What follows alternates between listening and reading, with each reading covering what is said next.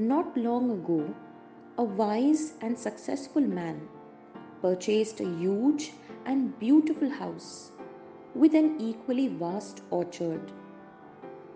But as is usual, not everyone was happy for him.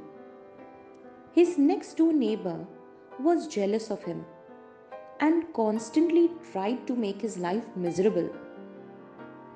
The vain man threw garbage over the fence and even in front of his gate.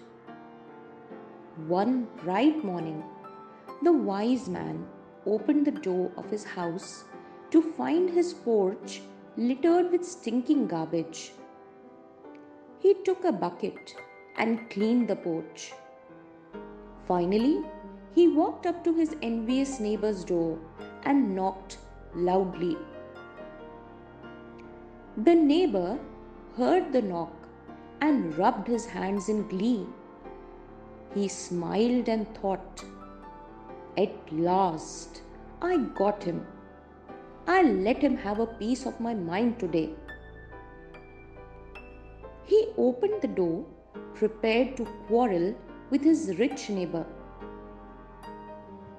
He was stunned when the wise man offered him a bucket of freshly picked rosy red apples, saying, "One shares with others what he has in plenty." Dear friends, are you sharing what you have in plenty? So, what is it that you are sharing these days? Stop for a while and give this a thought.